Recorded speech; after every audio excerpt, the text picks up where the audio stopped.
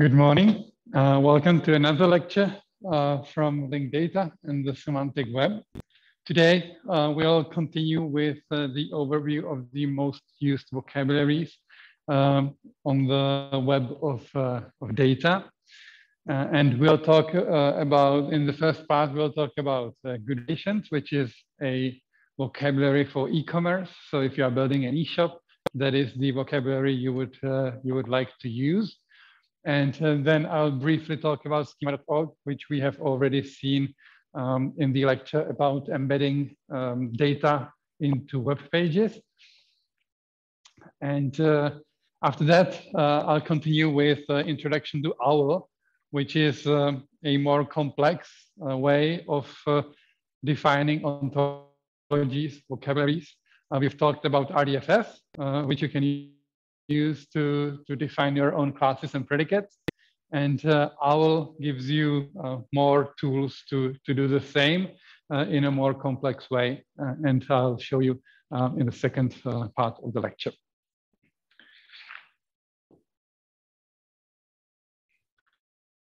Right. So we'll start with GoodRelations.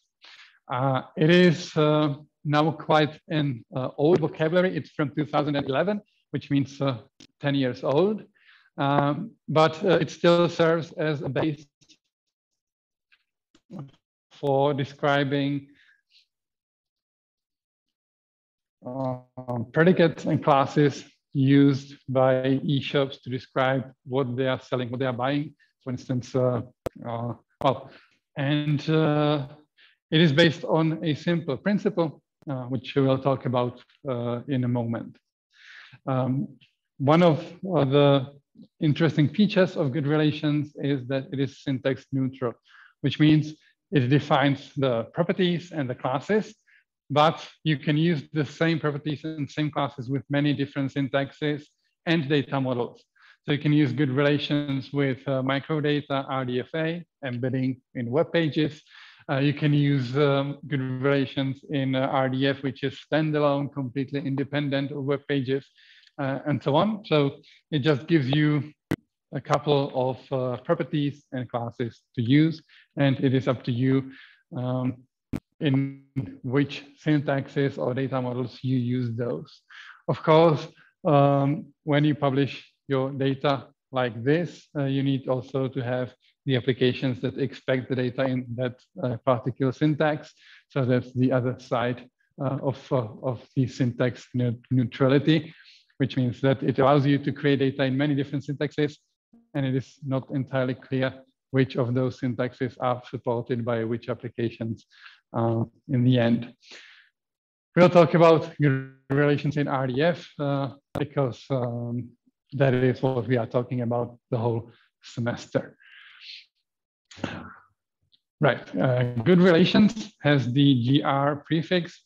So in the linked open vocabularies, you can see that it is one of the most prominent ones and one of the most reused ones.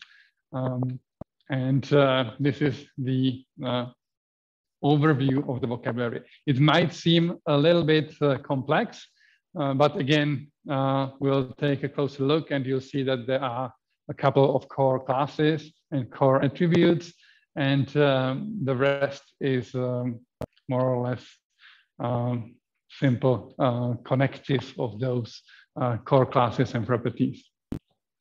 So the basic principle that the GoodRelations is built on is called the agent promise object principle, which basically splits the domain of e-commerce into 3 or 4 core classes. So when we are talking about e-commerce, we need to be talking about the business entities, the companies that are doing something, buying something, selling something, having e-shops and having regular locations in which they sell stuff. So those are the business entities. Then, of course, there need to be the services and products that they sell or offer. So again, we need a couple of values and classes to be able to describe what is being sold, what is being bought, and some basic properties. Then the promise part, or modeled using the GoodRelations offering class, connects the business entities and products or services using the business function. So the offering basically describes whether the business entity is buying something, offering something, selling something, because what is being done to that thing, for instance, I don't know, a camera, we'll have an example of a camera. So let's say we are buying a camera or selling a camera. So the fact that we are buying or selling it is independent of the properties of the camera, and it is independent of the business entity which buys or sells the thing. So we describe the business entity separate, then the products and services also separate, and then the business function, the offering, is also a separate description saying that this product or service is being bought or sold for some price and so on. So we'll see some concrete examples in a moment, but that's the third building block. And the fourth one is the location, which is the actual shop somewhere with its address and contact information belonging to a business entity. And it is the location of where some services are being offered or some products are being sold and so on. So these are the core classes of GoodRelations, and everything will revolve around these. We'll start with the business entity. There is nothing really to it. We have a thing which is a GoodRelations business entity, and it has a legal name. Now this is a new predicate in GoodRelations because legal name implies that this name is actually registered in some business registry or something. In the Czech Republic, we have such a business registry where each company has its legal name. So this is the legal name, which might be different from sort of the business label that they use for commerce. So this is the legal name, and the rest is something we have already seen. Fourth page, links to the home page, and this is a subset of the properties that you may use, but it is nothing specific to GoodRelations. So you may say that the company has an address, a telephone, an email. And these are from the schema.org vocabulary, hence the prefix S. And one interesting thing you might notice here is that we have already seen how telephone numbers and email addresses should be represented in RDF.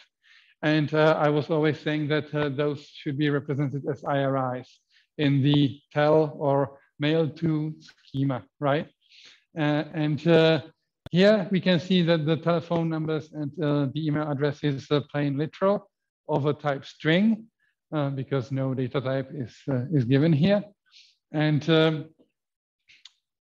it is a fact that in schema.org, many values that would normally be typed in RDF are actually not typed. And the parsing of those values is then made a little more difficult for the end user. But I will talk about those design decisions of schema.org later. This is just something you might be wondering about, why the telephone numbers and email addresses here are suddenly strings and not IRIs. So that's how it is done using schema.org. So this is something schema.org specific, basically. Right. So the next core class is the location. The location represents a shop on the street somewhere. And again, we know it's a location, it has a name, and again, address, geocoordinates, telephone. All these are not really specific to GoodRelations. So you might want to describe the location by any means you want to. The important part for GoodRelations is that it is marked as a location. So now we know how to describe business entities and locations. And one particular thing I will talk about in more detail is the opening hours specification of a location, because this shows an interesting, again, pattern that you might use to describe some things on the web using RDF. And this is specific to opening hours, which again is quite common thing. And it might not be quite straightforward to know how to properly represent such a thing as opening hours specification. Let's say that a shop is open in the morning on Mondays, Wednesdays, and Fridays, and in the evening on Tuesdays and Thursdays, but also in the evening and a different time interval on Monday and on Friday, and so on. And then it might be a special opening hour specification for Sunday and Saturday. And now suddenly you have quite a complex structure you need to somehow represent in RDF. And this is one of the possible ways of doing that. So according to GoodRelations, the opening hour specification actually is a set of specifications.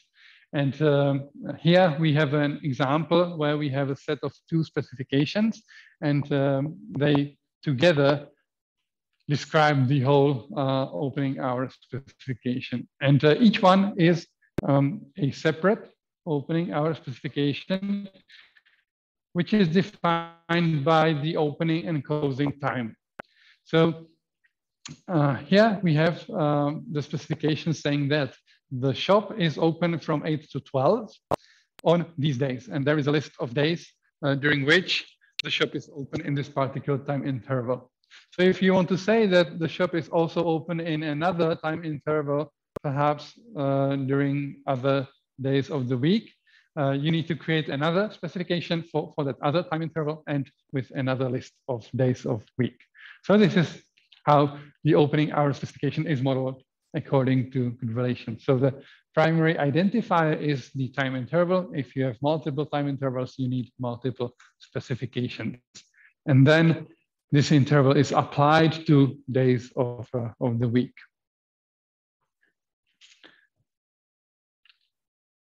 Right, so that was the location. Now the third part of the third core part of GoodRelations is the offering. And with the offering goes the price specification, but let's focus on the offering first.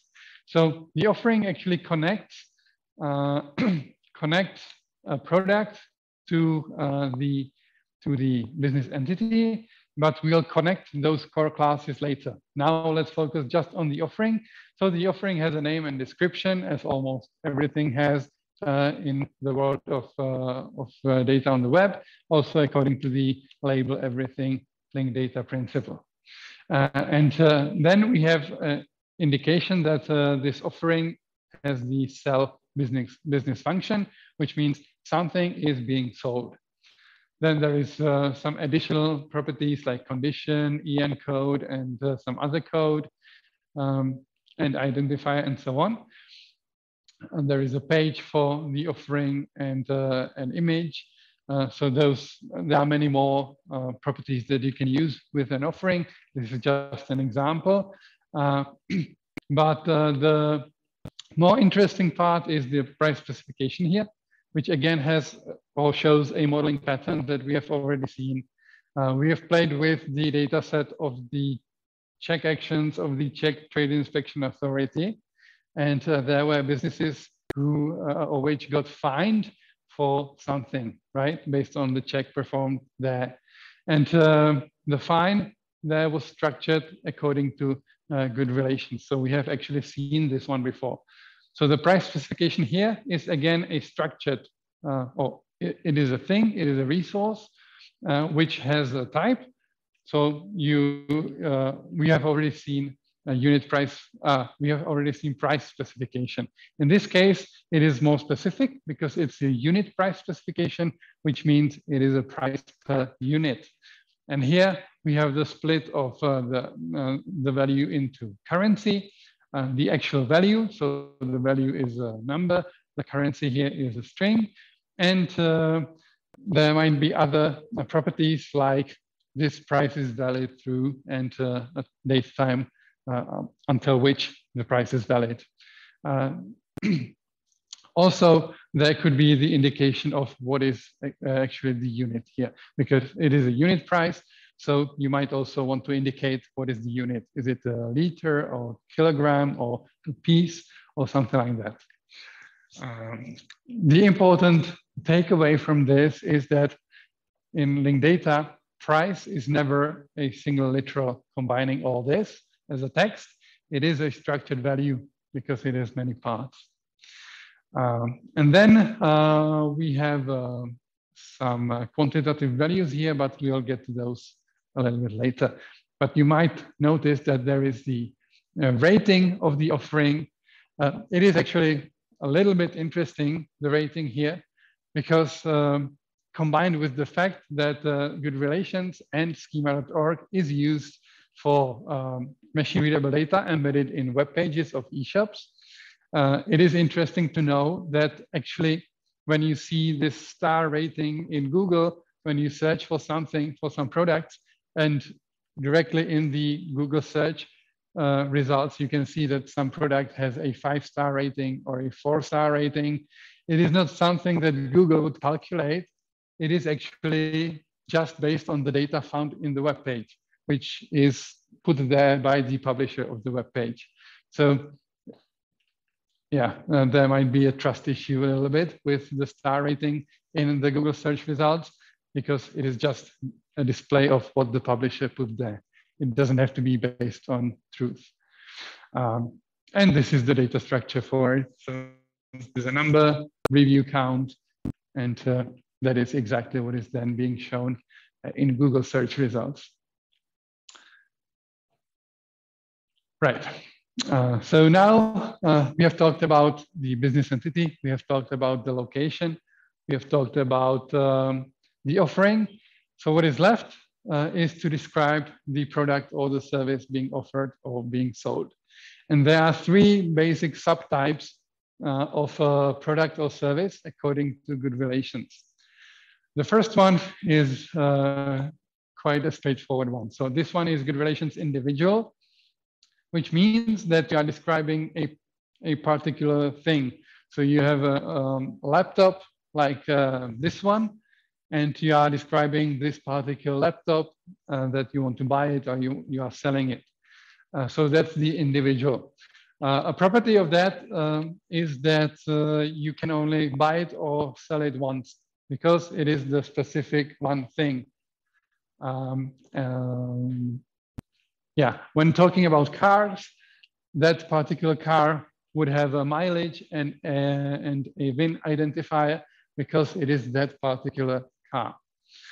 On the contrary, you can describe a product or service model, which means that you have many of the same type of thing in stock, and you are describing the model, and everything you say about the model applies to all the individuals which are of this model. So let's say iPod Nano 16 gigabytes. Well, everything you say about that product or service model applies to all the individual instances, but you don't list them here. So you can say that, and you can sell this and buy it many times, depending on how many actual items in stock. And the third type here is something in the middle. So the class is some items, and it is kind of a black box, a set of some items. And the difference from a product or service model here is that with the product or service model, everything you say about it applies to all the instances or all the things of this model. With some items, this is not the case. So some items is a group of items. You might want to say something about that group of items, but it doesn't mean that all the statements you say about this group of items applies to each member of that group. So yeah, it's not a list of individuals. It is also not a product or service model, because some statements may be about one subset of the items and other statements might be about other subset of those items. So it is a little bit fuzzy, this one. So those are the basic 3 subtypes of products or services in GoodRelations. So let's have an example. And here we'll have a Volkswagen Beetle, a car. It is an individual, which means that we can say that this one is unique because it's been owned by Madonna. So we know it's the one, not a product or service model. Then we can have a product or service model with its EN code and description and name, maybe some dimensions here. And we know that all those statements apply to all the items being sold or bought. And an example of some items. So here we'll have some cameras. We'll have a depiction of one of those. It doesn't mean that all of them look the same way. For instance, this might be a second-hand e-shop. They have a couple of cameras of this type, but each one may be in a different condition, and they depict just one of those. So they say it's some items and not a product or service model. Right. So those were the 4 basic core classes of GoodRelations. What is left is to connect all of those so that we have a proper data set describing the whole eShop. So we'll have a business entity, and we'll have the GR offers predicate connecting the business entity to the offerings. Then we'll have the offering, and the offering will be a product, and the product will be a product or service. And we'll have a business entity which has a point of sales, POS, pointing to a location. So this is how all those classes can be interconnected. So we'll have a business entity pointing to offerings, pointing to points of sales, and we'll have offerings including products. And the offerings are being offered by the business entity. Now, we might have seen another structured value in the examples. Whenever we have a value which has a unit and the actual numeric value, it needs to be structured in RDF. We have seen this with prices, but that's the same thing. In prices, the units are the currencies. So we can abstract from that and have a generic quantitative value. Quantitative means it has a number and some unit. So here, quantitative value means simply that we'll have a number and a unit, and we need to structure that value. So when we are talking about weight, we'll have the value will not be a literal. It will not be simply a number. It will be a whole thing. In this case, a blank node of a type quantitative value, and it will have the has value predicate pointing to the actual number, and then it will have the has unit of measurement stating the unit. Now, the same goes for voltage here. This is some electric anvil, so it has a voltage, and then again, voltage is a quantitative value, but in this case, it is not a single value, it's an interval. So it has a minimum value, maximum value, and again, unit of measure. Now, one little bit weird thing from the linked data point of view is that those units are actually literals. So this defies a little bit the link not label principle, because for instance, kilograms here will be represented by the kgm literal, and not by a thing which would have the kgm label and maybe some other properties. This is kind of for historical reasons, because as I mentioned, the GoodRelations vocabulary is quite old. And at that time, there were not many code lists represented as linked data. So what they did was that they at least standardized the content of those literals according to this document. If you click on this, you'll see an Excel file with codes for common units. So for meters, meters squared, kilograms, kilograms per meter squared, and for pieces, which means no unit. This document actually defines those codes. So those are codes for those units. So those codes are recommended to be used whenever you model your quantitative value according to GoodRelations. Maybe in the future, they will convert this code list into actual linked data code list, giving those units IRIs, not just codes, but that is still not done, unfortunately. However, it is quite an official list of codes for units because it's published by the United Nations. So it is one of the possibilities to be used. Now, not every value is actually a quantitative value. So not every value in e-commerce has a number and units. An example of such non-quantitative value, which is called a qualitative value in GoodRelations. So an example is a garment size. So when you are going to buy, going to a store to buy a t-shirt, the size will typically be medium, large, small, and so on, which are not numbers. There is, again, a design pattern in GoodRelations on how to approach modeling those kinds of values.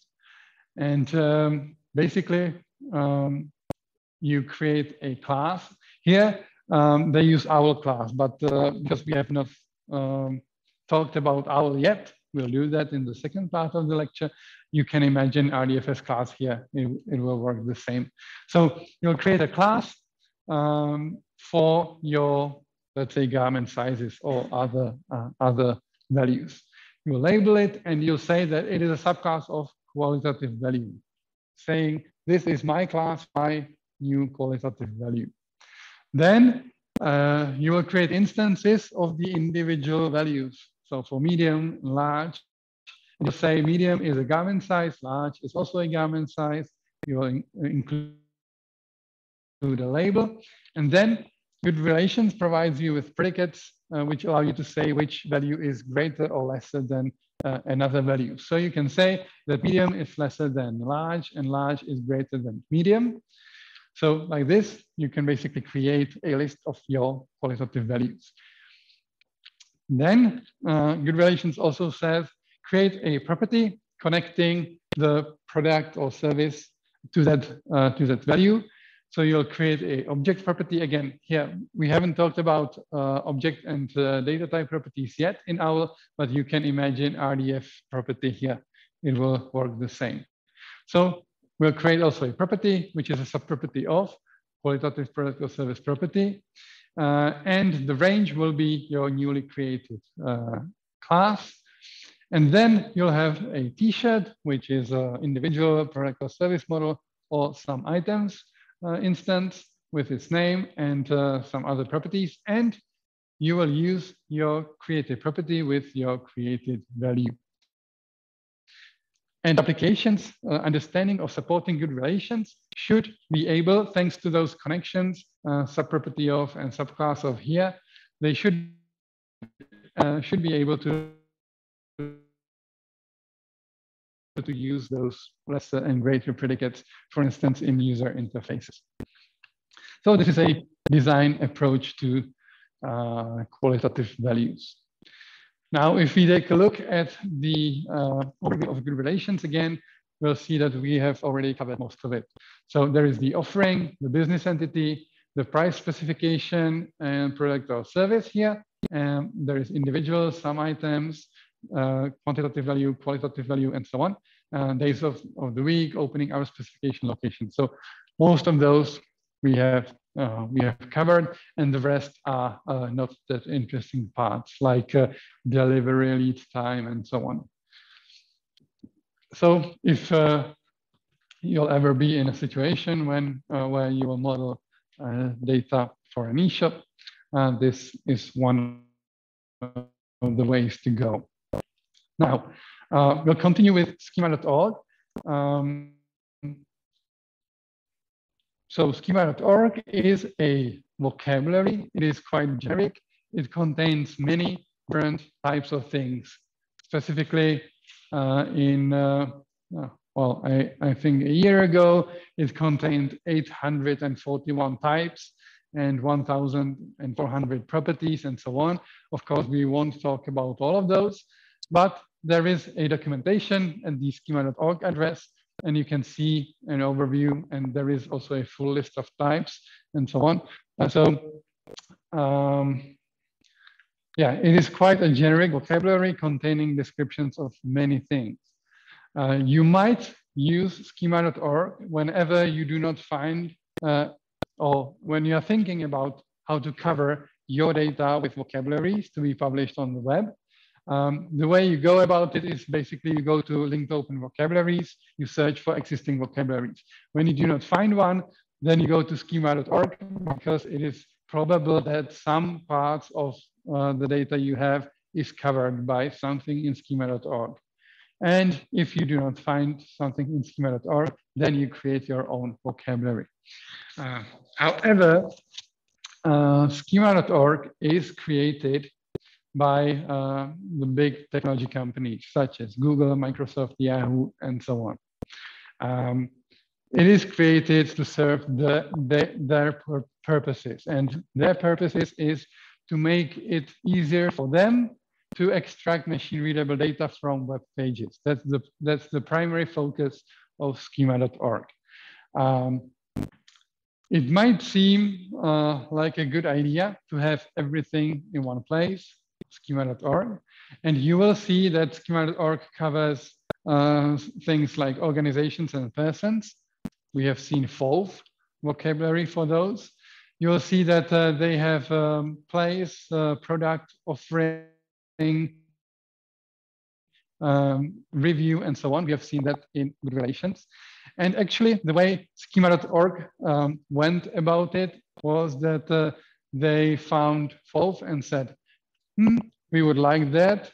Let's take all the classes and properties from FOLF and import it into schema.org.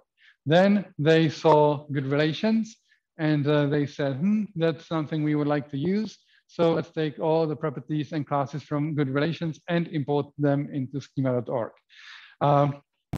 And they did that for many different vocabularies. And then they put schema.org on GitHub and started to receive community contributions and started evolving independently. And gradually, those companies with their search engines are pushing more and more the usage of schema.org instead of the original vocabularies. So first, Google Search was actually supporting GoodRelations. So if you had GoodRelations markup in RDFA, let's say in your web page, then that showed in your Google search results. Then they imported it in schema.org, and now the recommendation is to use schema.org and not GoodRelations, even though the modeling patterns are the same and the classes and properties were just taken and imported into schema.org. I personally do not like that approach very much, because schema.org took a little bit different approach to modeling data, and I will illustrate. So I talked about the quantitative values, how they should be structured, and how in GoodRelations this is done in a good way because you have support for intervals and unit prices and so on. Then in 2012, when schema.org got imported, GoodRelations got imported into schema.org, you could find a recommendation to actually take a step back, and whenever you have a product, it will just have a set of features like this. And each feature will have a name, a value, and maybe some unit text. And that's it. No data types, no standardization according to United Nations, no, in addition, they basically encouraged you to have structured values in your literals and so on. The effect here is, or the reason why they did this was that they said it is too hard for the web page publishers or the data publishers to actually structure the data in the way that GoodRelations required. It is too hard on them, and thanks to that, we have not enough structured data in the web pages. So let's make it easier on the web page publishers. and allow them to have all the properties not so structured this way. So it will have a generic feature with some text and some value with no particular structure and so on. Well, the effect here is that for big companies like Google and Microsoft, it is still easy to take all this messy data and clean it and extract the machine readable information from that. But for smaller companies or individuals, it is harder because the data is messy, it is not as structured, and it is harder to work with. So this is the reason why I don't like this approach, because basically it makes it easier to use the data for big companies and harder to use the data for everyone else, which is not a nice approach, I think. So that's why I always prefer to structure the data properly. And that's why I still talk about the original GoodRelations vocabulary, because there the modeling was done in a nice way. I always prefer standardization on the side of the publishers so that the data is then easily used by the users. Right, and talking about schema.org, by the way, you can take a look at schema.org if you wish and see what's in there. It is not always bad, but you'll see that they don't use RDF data types.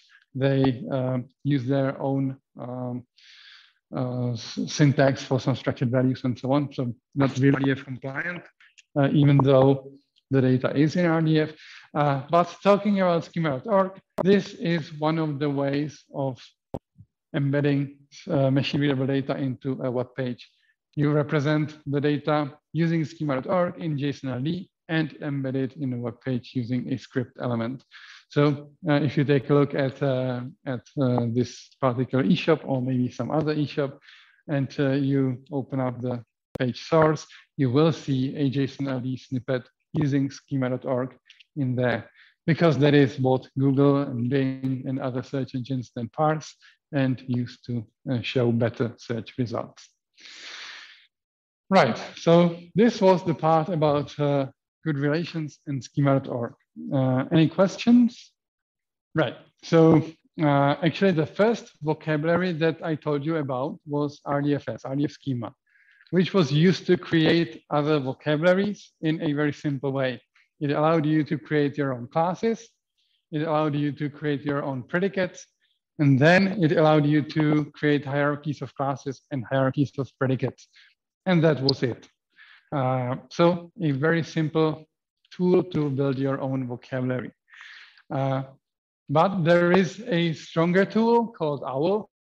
OWL is a short for web ontology language, which is kind of interesting because it is in another order than the actual label. But OWL just is a cooler acronym. So it's called OWL. It is already in its second version from 2012. And basically it is an ontology to create other ontologies, or a vocabulary to create ontologies. It is a little bit syntax independent. It has its own syntax. It has an XML syntax. It has an RDF syntax.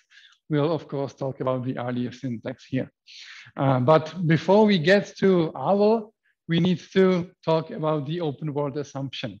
This is an assumption that we actually work with in the world of linked data all the time, but we haven't explicitly talked about it yet. And in OWL, it is especially important. The open world assumption is an assumption about a truth value of a statement. So when we make a statement, and this might be an RDF statement in data, but it might be any statement, using the open world assumption, we say that we don't know whether, or we say that the truth value of the statement may be true, independent of whether this is actually in the data or not. Maybe it will be better shown on the example. So we have a statement, Mary is a citizen of France. So a simple statement might also be an RDF statement. Now, we have a question, is Paul a citizen of France? So if you would have a relational database of citizens of France. And you would have Mary in the table of citizens of France. And you will not have Paul there. You will probably say that Paul is not a citizen of France because he's not listed in the list of citizens of France. So that's the typical closed world point of view. But actually, the open world point of view is that we do not know whether Paul is a citizen of France because we don't have any data about Paul. We have only data about Mary. And we know that Mary is a citizen of France. We don't have any data about Paul, so we do not know whether Paul is a citizen of France. This actually is commonly interpreted wrong in the world of linked data. So whenever you are working with RDF and you are missing some statement, you should always think about the open world assumption. And based on that, you should know that if you do not have a statement in your data, it doesn't mean that the statement does not hold. So it means nothing. It just means that you do not know anything about the statement. It doesn't imply that the statement is false. And if you work with your data in that way, you need to know and state that you are working with the closed world assumption, meaning that if you are missing some data, it means that it's not true. But that's not the case on the web. So that's the open world assumption. Right, so let's now introduce some basic building blocks of OWL. So in OWL, we'll call individuals the resources of or things. So the resources or things that we already know are called individuals in OWL. This actually comes from logic. So if you took a logic course, you will feel right at home.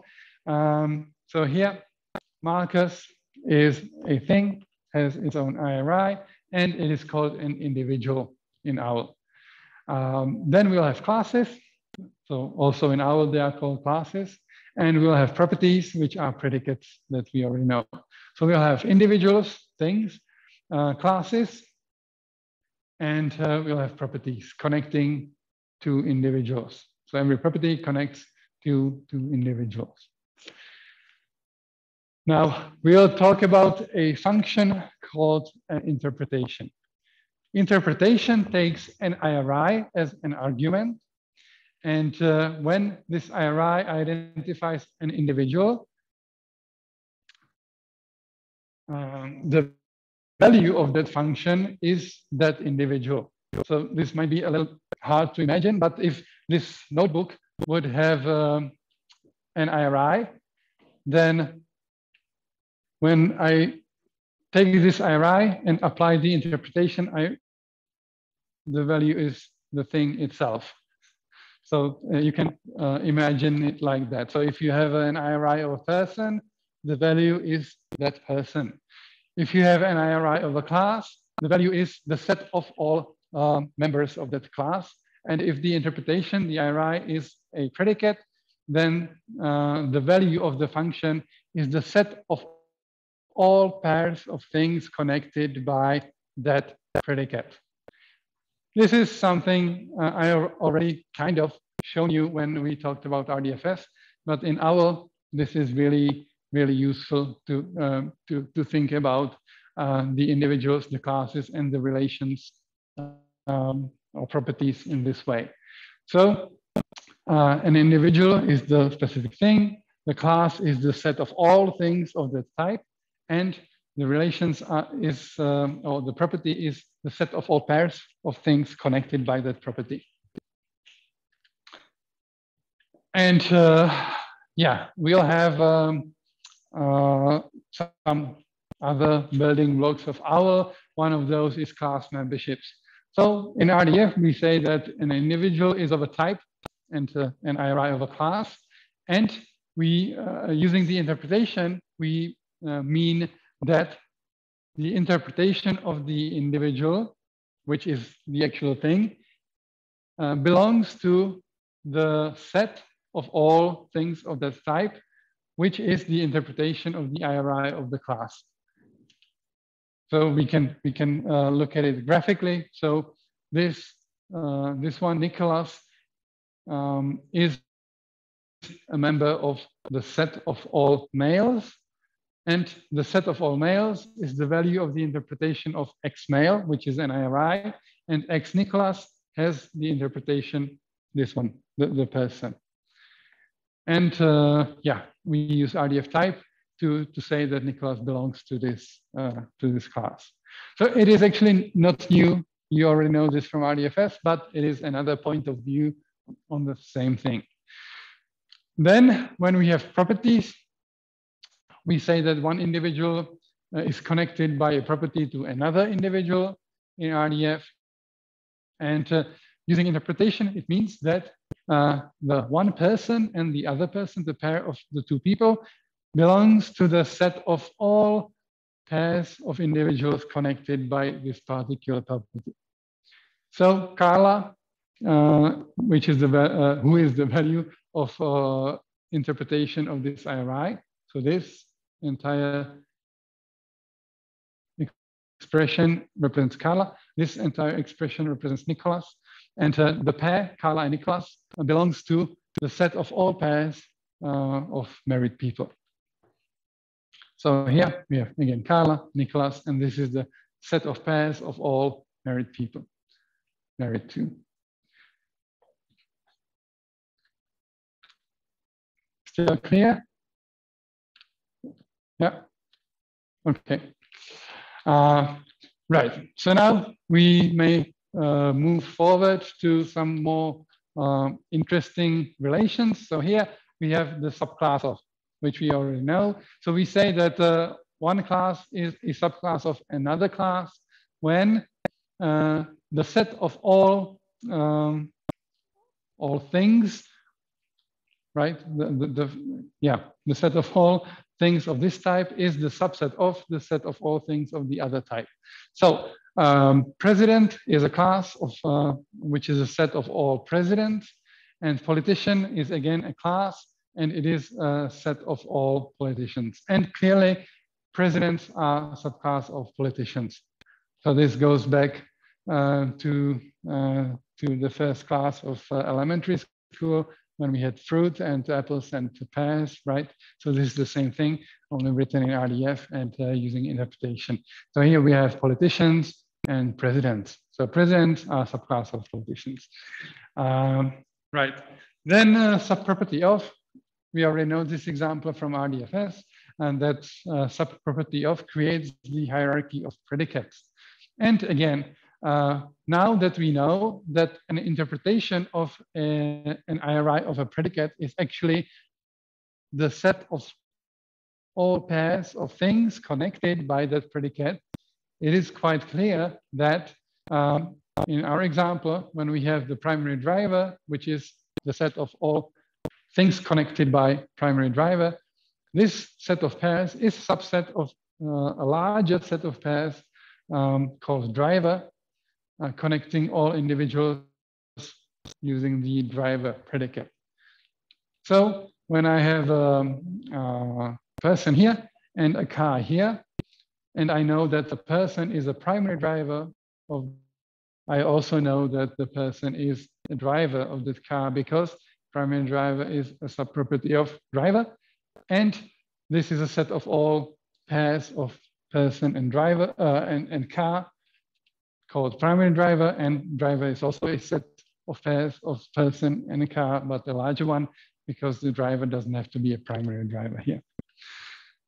So again, this is the set perspective on predicates in RDFS. Yeah. Now, to be able to work with OWL a little bit better, we also need to define the top and the bottom constructs here. So we'll have a class OWL thing, and we'll say that this class contains everything. So everything is a member of OWL thing, and there will be a syntactic shortcut. So this is everything. This is a symbol of everything. So interpretation of OWL thing is really everything. The opposite is our nothing. So that's an empty set because nothing is member of our nothing. It's an empty class. And we'll have the same for properties. So this is for classes, and we'll have the same for properties. So we'll have a top property, and we'll say that every pair of individuals is connected by a top property. So regardless of what those two individuals are, they are always connected by the top property. On the other hand, we'll have a bottom property saying that no two individuals, no two things are connected by the bottom property. And we'll use those to actually define other constructs in OWL. So now in OWL, this is something new, we can create a class by saying that this new class is an intersection of other classes. That's something we couldn't express in RDFS, but we can express it in OWL. So here we'll have a class represented by an intersection of multiple other classes. And when we take a look at the interpretation of this, it's quite straightforward. So the interpretation of an intersection of those class IRIs is the actual intersection of the sets represented by those IRIs. So if we define a class as intersection of actor and politician, we'll have actors here as the yellow set and politicians as the red set. And the intersection here, which is the orange set, is the value of the interpretation of this definition, the intersection of two classes. And now we might, we are able to say that something is a member of this intersection, or we might be able to ask if it is true that some individual is actually a member of this intersection based on what we know in our knowledge base. So this is the definition of intersection. Then we'll have, of course, the union. So this is the same. We have a union of IRIs of classes, and the interpretation of this union is the union of the interpretations of the individual classes. And we have, again, actors and politicians, and the union is the whole thing here. So those 5 people are members of the union of actor and politician. So again, sets, basic stuff from elementary school. And when we have an intersection and a union, we'll also have a complement. So that the definition is complement of some class, and it means that it is everything but the class. So again, quite straightforward. And here it comes with a warning. Because of the definition of everything, which is really everything, when we say that we want to work with a class defined as complement of politician, it is really everything but politicians. And by everything, it means animals, fish, other people, chairs, furniture, electronics, and so on, everything, just not those individuals in that set. This is a source of common errors because someone may assume that a complement of politician is people who are not politicians, but that's not true. Complement of politician is everything, just not politician. Right, and there are some other constructs that we might use to define new classes. There is existential property construct that we may use. So here, the definition looks like this in OWL. It is a class which is a restriction on property, and there is a property IRI, and it says that on this property, there needs to be some values from a particular class. So that's the existential property, saying that it is a class of all things which have a property, and some of the values on that property are from a particular class. Here is a specific example. We'll define a class of things which on property parent of have some values from the class male. In plain English, it means we are looking for things or people in this case being parents of some males. And on the example of The Simpsons, we have the interpretation of the class male, which is this black, well, almost rectangle. Then we have the interpretation of the parent of predicate, which are the pairs of well, individuals, saying that Homer is a parent of Maggie, Lisa, and Bart, and Flanders is a parent of those two boys. Now, the class here represents those individuals that have some males connected to them using the parent of property.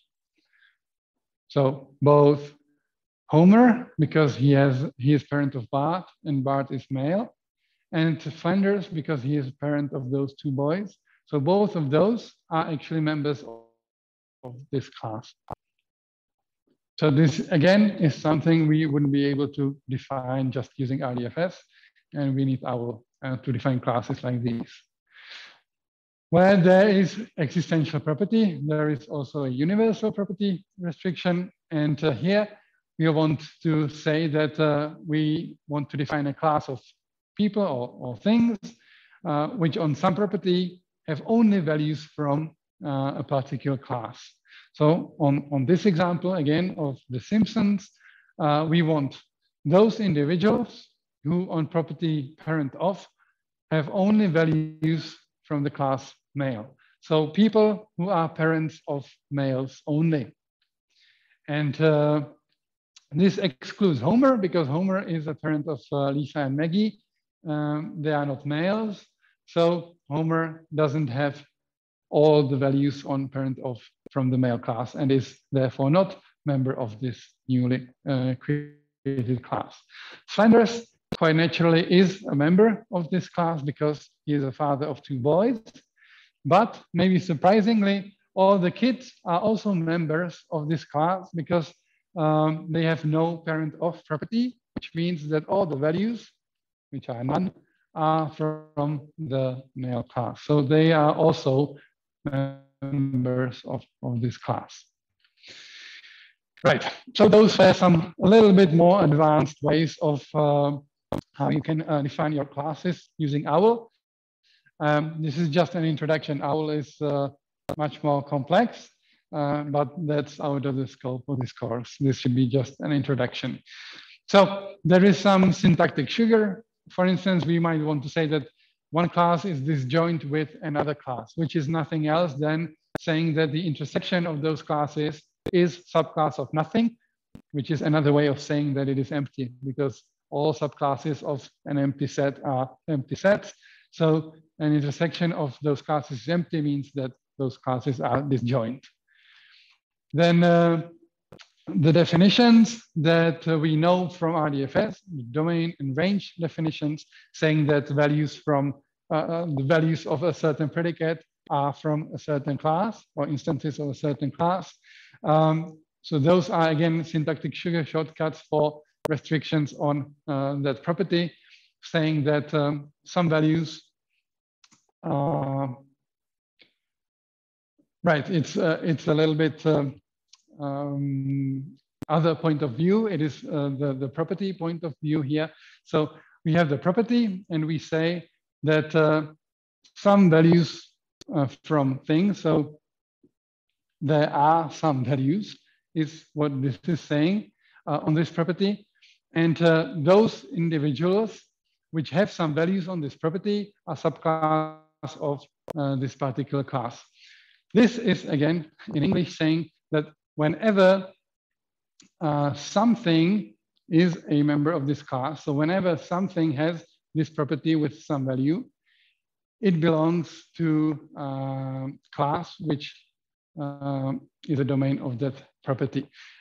This might be a little bit hard to explain, but when you think about it, it makes sense. So whenever, when you have a property which has a class as a domain, which means that values, subjects using this predicate are from this class, then it is the same as saying that whenever something has some value on this property, it belongs to this, this class. Yeah, so I guess it is a little bit hard to explain. You need to think about it on your own, but it just makes sense. And the same goes for the range. It is the other way around. It is the combination of the subclass of construct and the our thing construct and the restriction construct. So all these, when you combine them together, you get the RDFS domain and RDFS range definitions. Yeah, so it is just a description of the effect that whenever you have a property or a predicate which has a domain and a range defined in your vocabulary, whenever you use it, the subjects automatically are considered instances of the domain class, and the objects are automatically considered instances of the range class. Right, and I'll introduce a simple modeling example using all those constructs. So we will define some predicates and classes in a way not possible just by using RDFS. So we'll define a class healthy, and we'll say that healthy is a subclass of complement of dead. So this is saying that healthy beings are not dead. Well, that makes sense, right? So starting from the right, we'll take the complement of dead, which is living, and we'll say that healthy beings are subclass of living beings. Makes sense, right?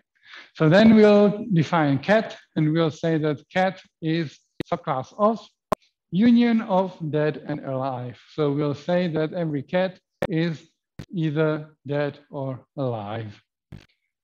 Then we'll say that when someone owns something, they care for it. So the predicate owns, connecting someone to the thing they own, is a subproperty of the predicate connecting someone to things they care for. So whenever someone owns something, they care for it, and that's the subproperty of relation here. And finally, we'll define a class happy cat owner. So happy cat owner is a subclass of, and now we'll have an intersection of two restrictions. This restriction says that they have some values from the cat class connected using the owns predicate. They own a cat. And this one is that all values from this cares for property are members of healthy, which means that all beings they care for are healthy.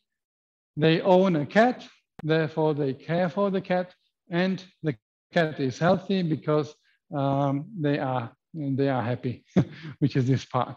So a happy cat owner owns a cat, and all beings they care for are healthy. This is the part saying that all beings they care for are healthy. This is the part saying they own a cat. And this is the part saying that when they own something, they care for it. So these things together define the happy cat owner class. And we'll have an individual Schrödinger of a type happy cat owner. So we have a class definitions, we have predicate definitions, and we have an individual of this type, which is defined in this more complex way than possible using RDFS. Now, just from a technical point of view, technical RDF point of view, what is this definition? Well, if we take a look, those are blank nodes and those are RDF lists. So in fact, we have a happy cat owner, which is this class. It is a subclass of a blank node, and the blank node has a predicate intersection of, and the value here is a list, and the list contains two items, which are blank nodes, and one is both are of a type restriction. One has the on property owns predicate and the some values from cat predicate, and so on. So this is the technical representation, the graph representation of this definition. It uses a lot of syntactic sugar from RDF turtle, the blank nodes and the RDF list. So it might be not clear on the first sight what it actually represents, but it represents this in RDF. Right, so using this, we might build our knowledge base. So we'll have some class definitions, some predicate definitions. We'll have some individuals belonging to some of the classes. And why would we do that? This complex definition of all this? Well, we might want to know answers to some questions. For instance, whether the knowledge base is consistent, which means is there any conflict in that knowledge base? Or we might want to know whether the knowledge base entails, which means can we say that Schrödinger is alive based on what we know? If we take a look at what we know, it is not clear whether Schrödinger is alive, whether Schrödinger is a member of the X alive class. We only know that Schrödinger is a happy cat owner. So the question is, based on this knowledge, can we say that Schrödinger is alive? Well, that's something we might want to have answered. We might want to see whether a class is satisfiable, which means, again, whether the intersection of dead and alive is empty or not. We might want to know whether a knowledge base entails a subclass statement. So the question is alive subclass of healthy based on the knowledge base that we have? Well, it's not clear. We would need to do some computation, some reasoning on top of the knowledge base to be able to answer those questions. Now, some of those problems can be reduced to other problems.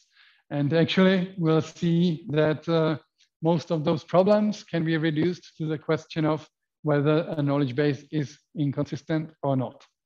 So the class membership, so when the question is whether Schrödinger is alive, can be reduced to the inconsistency question by adding Schrödinger of a type complement of alive into the knowledge base and seeing whether this makes the knowledge base inconsistent.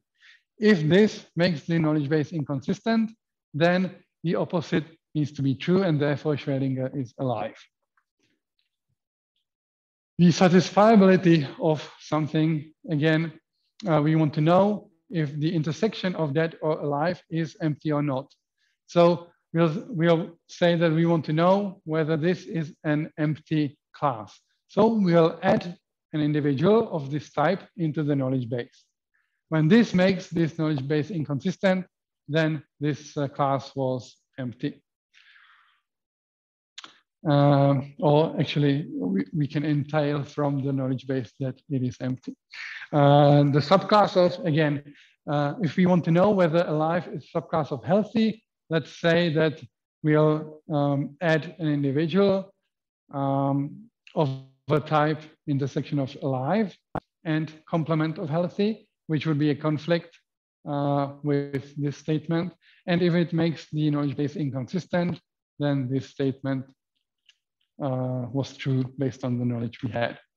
So all these can be reduced into the question whether a knowledge base is consistent or not. And the checking of the consistency of the knowledge base, again, uses techniques from logic and so on. And I will just illustrate one of the techniques called Tableau.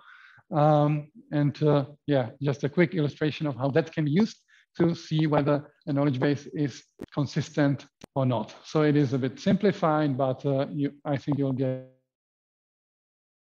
the gist of it.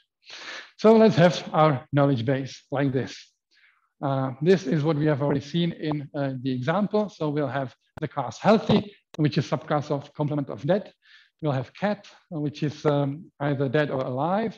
We'll have the predicate owns, which is subproperty of cares form. And we'll have the happy cat owner, and we'll have Schrödinger of a type happy cat owner.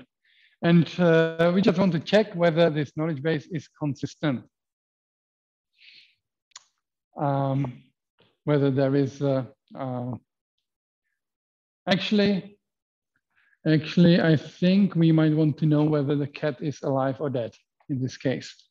So let's see whether the cat is dead or alive. And we'll start from the bottom. So we know that Schrödinger is a happy cat owner, and let's see what it actually means to be a happy cat owner. Well, it means that Schrödinger is a member of the green class here and the blue class here. Because he's member of the intersection, he is member of both of them. So Schrödinger, happy cat owner. Schrödinger is member of the blue and the green class. So a cat owner and a happy person because all the beings he cares for are healthy. Because he's member of the intersection, he is member of both of those. Well, being member of the green class means that he has this value, owns, and some values from on this property are cats. So he owns a cat. That's what the knowledge base entails. Right. Then because he owns the cat, he also cares for the cat. That's from this statement. We already know that he owns the cat, and owns is subproperty of cares for, which means that he cares for the cat. Now, we know that the cat is healthy because we know that from his membership of the blue class, because all the beings he cares for are from the healthy class. So the cat is also healthy. Now, being a cat means being dead or alive. It is a union, so we don't know whether the cat is dead or alive. We just know that it is dead or alive. So this gives us two options. Either the cat is healthy and dead, or the cat is healthy and alive. Well, being healthy also means being a member of complement of dead, and therefore the cat cannot be dead and member of complement of dead. This is a conflict, and this cannot be the case. Therefore, the cat is alive, and this knowledge base is satisfiable, so it is consistent, and this is how an algorithm might solve the question of satisfiability of some class or consistency of some knowledge base. Right, so this was an introduction to OWL. It is just an introduction. All those constructs are there in OWL, but there are also many more, and you might combine them and so on.